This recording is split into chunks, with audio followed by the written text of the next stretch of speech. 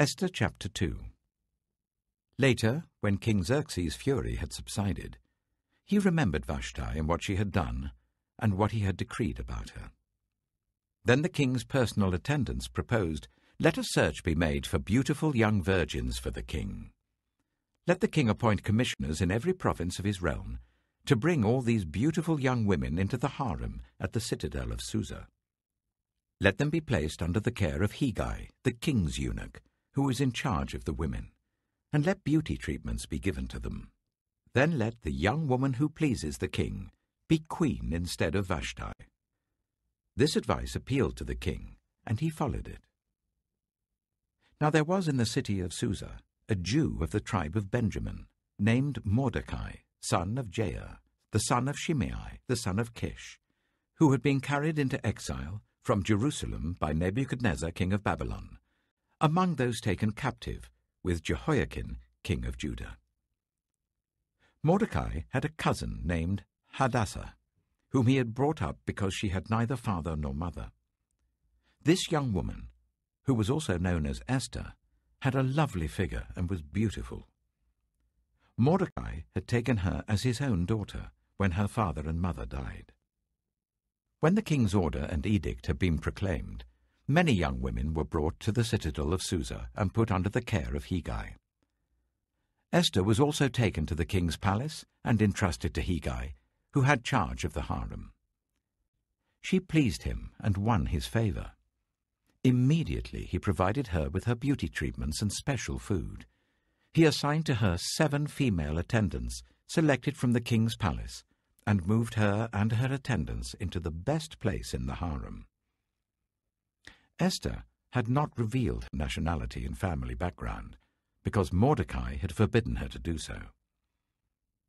Every day he walked to and fro near the courtyard of the harem to find out how Esther was and what was happening to her. Before a young woman's turn came to go into King Xerxes, she had to complete 12 months of beauty treatments prescribed for the women, 6 months with oil of myrrh and 6 with perfumes and cosmetics. And this is how she would go to the king. Anything she wanted was given to her, to take with her from the harem to the king's palace. In the evening she would go there, and in the morning return to another part of the harem, to the care of Sheashgaz, the king's eunuch who was in charge of the concubines. She would not return to the king unless he was pleased with her and summoned her by name. When the turn came for Esther, the young woman Mordecai had adopted, the daughter of his uncle Abihail, to go to the king, she asked for nothing other than what Hegai, the king's eunuch, who was in charge of the harem, suggested. And Esther won the favor of everyone who saw her. She was taken to King Xerxes in the royal residence in the 10th month, the month of Tebeth, in the 7th year of his reign. Now the king was attracted to Esther more than to any of the other women, and she won his favor and approval more than any of the other virgins. So he set a royal crown on her head and made her queen instead of Vashti. And the king gave a great banquet, Esther's banquet, for all his nobles and officials. He proclaimed a holiday throughout the provinces and distributed gifts with royal liberality. When the virgins were assembled a second time, Mordecai was sitting at the king's gate. But Esther had kept secret her family background and nationality, just as Mordecai had told her to do, for she continued to follow Mordecai's instructions, as she had done when he was bringing her up. During the time Mordecai was sitting at the king's gate, Bigthana and Teresh, 2 of the king's officers who guarded the doorway, became angry and conspired to assassinate King Xerxes. But Mordecai found out about the plot and told Queen Esther, who in turn reported it to the king, giving credit to Mordecai. And when the report was investigated and found to be true, the 2 officials were impaled on poles. All this was recorded in the book of the annals in the presence of the king. Esther chapter 3. After these events, King Xerxes honored Haman, son of Hammedatha, the Agagite, elevating him and giving him a seat of honor higher than that of all the other nobles. All the royal officials at the king's gate knelt down and paid honor to Haman, for the king had commanded this concerning him. But Mordecai would not kneel down or pay him honor. Then the royal officials at the king's gate asked Mordecai, "Why do you disobey the king's command?" Day after day they spoke to him, but he refused to comply. Therefore they told Haman about it, to see whether Mordecai's behavior would be tolerated, for he had told them that he was a Jew. When Haman saw that Mordecai would not kneel down or pay him honor, he was enraged. Yet having learned who Mordecai's people were, he scorned the idea of killing only Mordecai. Instead, Haman looked for a way to destroy all Mordecai's people, the Jews, throughout the whole kingdom of Xerxes. In the 12th year of King Xerxes, in the first month, the month of Nisan, the pur, that is, the lot, was cast in the presence of Haman to select a day and month. And the lot fell on the 12th month, the month of Adar. Then Haman said to King Xerxes, "There is a certain people dispersed among the peoples in all the provinces of your kingdom who keep themselves separate. Their customs are different from those of all other people, and they do not obey the king's laws. It is not in the king's best interest to tolerate them. And if it pleases the king, let a decree be issued to destroy them. And I will give 10,000 talents of silver to the king's administrators for the royal treasury." So the king took his signet ring from his finger and gave it to Haman, son of Hammedatha, the Agagite, the enemy of the Jews. "Keep the money," the king said to Haman, "and do with the people as you please." Then, on the 13th day of the first month, the royal secretaries were summoned. They wrote out in the script of each province and in the language of each people all Haman's orders to the king's satraps, the governors of the various provinces, and the nobles of the various peoples. These were written in the name of King Xerxes himself and sealed with his own ring. Dispatches were sent by couriers to all the king's provinces with the order to destroy, kill, and annihilate all the Jews, young and old, women and children, on a single day, the 13th day of the 12th month, the month of Adar, and to plunder their goods. A copy of the text of the edict was to be issued as law in every province and made known to the people of every nationality, so that they would be ready for that day.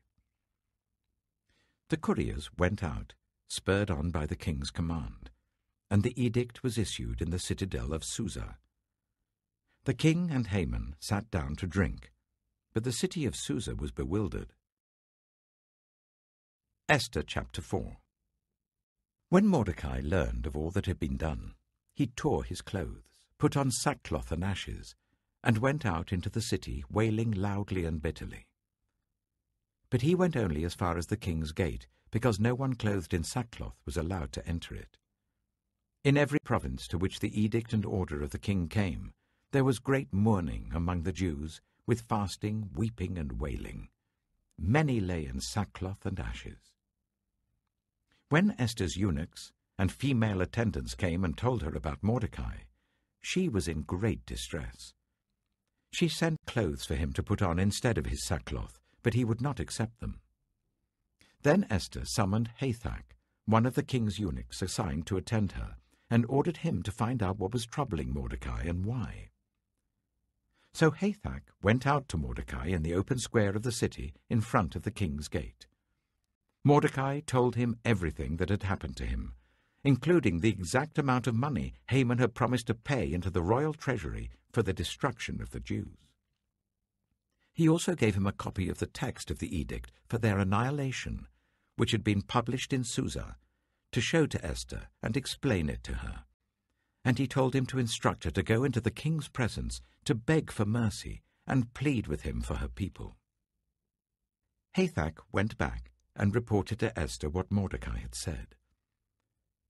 Then she instructed him to say to Mordecai, "All the king's officials and the people of the royal provinces know that for any man or woman who approaches the king in the inner court without being summoned, the king has but one law, that they be put to death, unless the king extends the gold scepter to them and spares their lives. But 30 days have passed since I was called to go to the king." When Esther's words were reported to Mordecai, he sent back this answer: "Do not think because you are in the king's house, you alone of all the Jews will escape. For if you remain silent at this time, relief and deliverance for the Jews will arise from another place, but you and your father's family will perish. And who knows but that you have come to your royal position for such a time as this?" Then Esther sent this reply to Mordecai: "Go, gather together all the Jews who are in Susa, and fast for me. Do not eat or drink for 3 days, night or day. I and my attendants will fast as you do. When this is done, I will go to the king, even though it is against the law. And if I perish, I perish." So Mordecai went away and carried out all of Esther's instructions. Romans chapter 3. What advantage, then, is there in being a Jew? Or what value is there in circumcision? Much in every way. First of all, the Jews have been entrusted with the very words of God. What if some were unfaithful? Will their unfaithfulness nullify God's faithfulness? Not at all.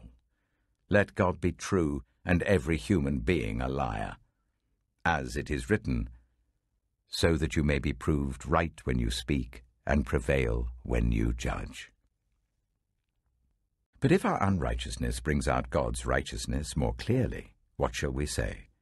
That God is unjust in bringing his wrath on us? I'm using a human argument. Certainly not. If that were so, how could God judge the world? Someone might argue, if my falsehood enhances God's truthfulness and so increases his glory, why am I still condemned as a sinner?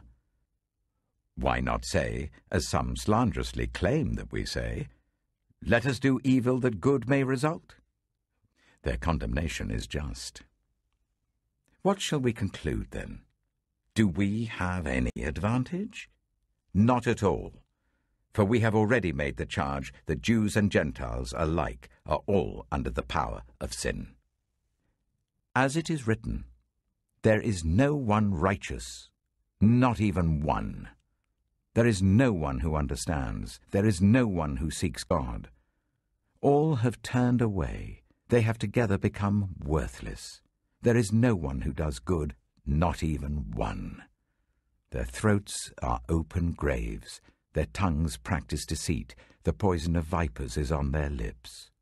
Their mouths are full of cursing and bitterness. Their feet are swift to shed blood. Ruin and misery mark their ways, and the way of peace they do not know. There is no fear of God before their eyes." Now, we know that whatever the law says, it says to those who are under the law, so that every mouth may be silenced and the whole world held accountable to God. Therefore no one will be declared righteous in God's sight by the works of the law. Rather, through the law we become conscious of our sin. But now, apart from the law, the righteousness of God has been made known, to which the law and the prophets testify. This righteousness is given through faith in Jesus Christ to all who believe. There is no difference between Jew and Gentile, for all have sinned and fall short of the glory of God, and all are justified freely by his grace through the redemption that came by Christ Jesus.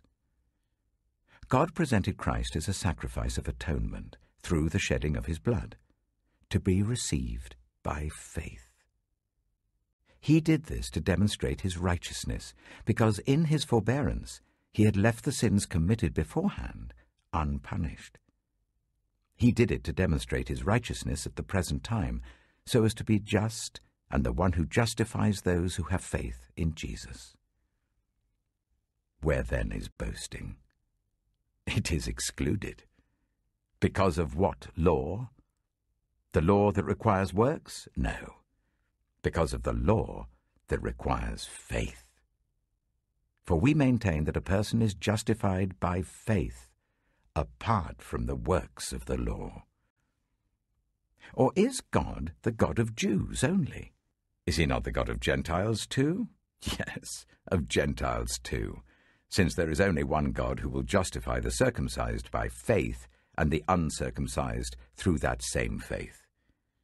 Do we then nullify the law by this faith? Not at all. Rather, we uphold the law. Psalm 19. The heavens declare the glory of God. The skies proclaim the work of his hands. Day after day they pour forth speech. Night after night they reveal knowledge. They have no speech, they use no words. No sound is heard from them. Yet their voice goes out into all the earth, their words to the ends of the world. In the heavens God has pitched a tent for the sun. It is like a bridegroom coming out of his chamber, like a champion rejoicing to run his course.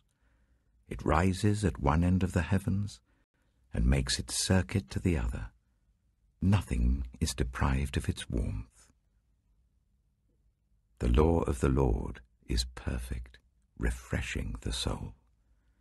The statutes of the Lord are trustworthy, making wise the simple. The precepts of the Lord are right, giving joy to the heart. The commands of the Lord are radiant, giving light to the eyes.